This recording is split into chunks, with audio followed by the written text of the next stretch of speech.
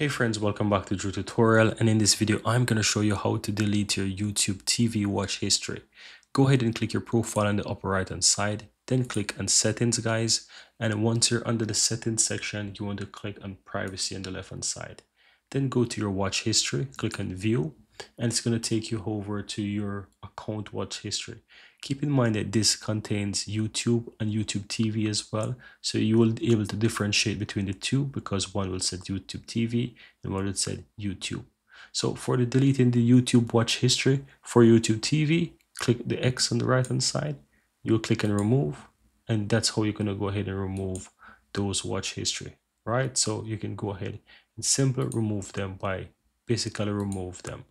And once you do that guys, once you go back to YouTube TV, you can go ahead and you'll realize that those watch history is removed. So if I go back home as an example, you shouldn't be able to find those in the watch history, but you will still have anything you have under your recordings, those will be there, but that's how you'll basically remove your watch history.